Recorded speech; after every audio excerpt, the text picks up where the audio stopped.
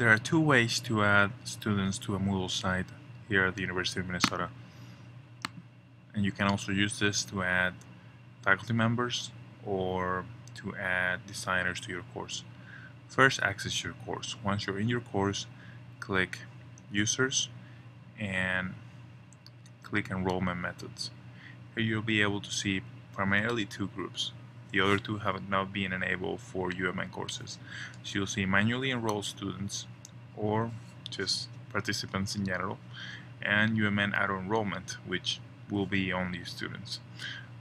For manual enrollment, if you want to add somebody manually, click the plus sign, type in the person you want to add. In this case, I'll type my student ID, for example, and it'll show up. To add somebody, just click the role that you want to give them. In this case, I want to give this other person, which is my student account, designer access for an unlimited time, and then I click add. Now I could access this course as Alfonso Sinjago, not only as SSWITF or SSGPU ATL, and with all three accounts I'll be able to modify it as a designer. The other enrollment method, click again Enrollment Methods, is auto-enrollment. Click on the two little persons or the group of individuals, and then you'll see here what courses are linked through PeopleSoft in my account. And because I'm a designer, I actually don't have any courses here, and the only one that I have here is not mine, so I cannot remove it.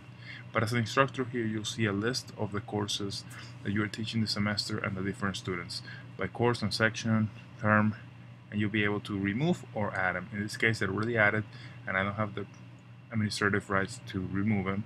But once you either add them or remove them as an instructor, click Update Course Enrollment. Don't forget to click Update Course Enrollment, as that will finalize the changes. Once they are added, if they hadn't been added already, you can add a whole section with just one click. It'll sync your Moodle site to PeopleSoft. The nice thing about that is then if a student then drops out of your course through registration, they'll be automatically dropped from your Moodle site.